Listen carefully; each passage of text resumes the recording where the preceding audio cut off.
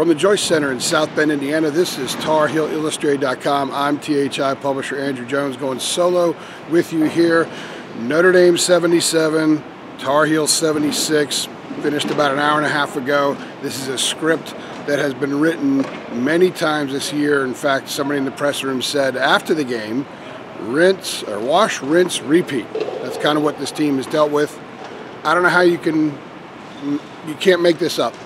If you would have said 2 months ago, hire me some Hollywood screenwriters, have them go at it, figure out what would be just the most demoralizing way for this season to go on the basketball court for North Carolina, I don't think they could have come up with another buzzer beater, another loss in the last couple of seconds of a game.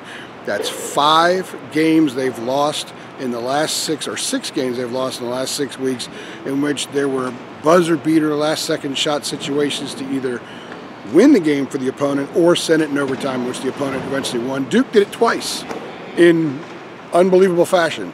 That's what this team is. It's more than that, but that's part of what this team is. Andrew Playtech and a few players said Saturday night when Virginia's shot went up that, hey, we knew it was going to go in.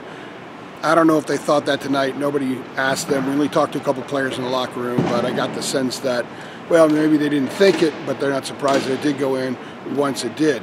What's really unfortunate for the Tar Heels is that you can say you're snake bit, you can say you have bad luck, but when you blow leads and when you blow double-digit leads in the second half and lose games as a result, many of which ended up with these buzzer-beating situations, in the end, you only have yourself to blame. Tar Heels used a 19-5 run to open the second half today, and they built a big lead. They were up 62-47 with 9:09 left. You're supposed to win when you're up 62-47 with 9:09 left. I don't care who you're playing. I don't care what your past is. I don't care what transpired to get to that point in the game. You're supposed to win those games. Tar Heels didn't. Notre Dame closed 30-14, three-pointer with 2.4 seconds left. Irish win. Tar Heels lose their 6th consecutive game. They're 0-6 in this stretch since Cole Anthony came back.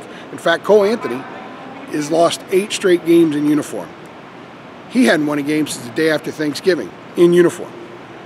On the positive side, Garrison Brooks. He had an amazing game today. He was a beast. If you go back last week when he first put the goggles on after the scratch retina against Duke, no field goals against Wake Forest.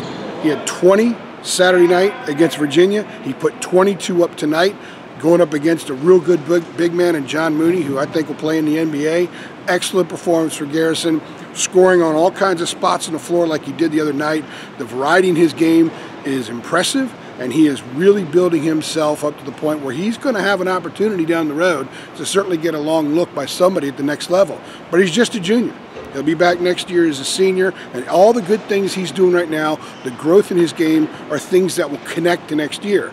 And when you're 10-16 and you've lost 6 in a row and the NIT is not even a possibility, you have to, as Carolina fans, you need to look for small snippets of things that will carry over positively in the next season. And clearly, the play of Garrison Brooks is something that you can look forward to seeing him connect to next season when that plethora of talent comes in. And the last thing is, Tar Heels actually did a lot of good things tonight.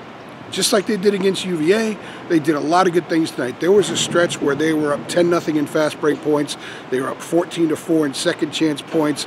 They had an 18 rebound advantage at one point. I do not know the final numbers on that one. There were some problems with the stat sheet, so hopefully that'll be fixed by the time I get back upstairs after doing this video. They did a lot of things really well. That 19-5 run, like I said, and it wasn't just an offensive part of the run. They actually had a stretch defensively where Notre Dame had 3 straight possessions and they didn't even get a shot. A shot didn't even hit the rim. They had a shot clock, an air ball, which would have been a shot clock violation, but Carolina rebounded it in time and started pushing. The refs let it play. Then there was a steal that led to a leaky black dunk, and then there was a blocked shot. So in that sequence, it wasn't just offensive. For a team that has struggled at times, and certainly struggled late tonight, especially defending the dribble drive, that is something that they can take a look at, pull out, and say, hey, we did something well, we can build on this. When you're 10-16, you've got to find things like that to keep you going. Cole Anthony said afterward that they're getting better, they're getting close, they're going to start winning some of these games. Well, they have 5 more opportunities left in the regular season, and then at least 1 game in the ACC tournament in Greensboro.